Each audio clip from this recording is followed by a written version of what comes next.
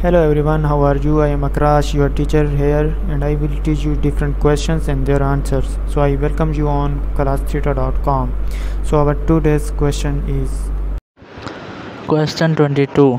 The function of the nucleus is intracellular digestion to store chromatin to manufacture ribosomal RNA to manufacture polypeptides. The answer of the question is the function of the nucleus is to manufacture ribosomal RNA. So that's the correct answer of the question. If you have any question, just leave a comment. I will be answering you as soon as I can. Thank you very much for watching the video. Please don't forget to like, share and subscribe our channel. Until next question, bye bye.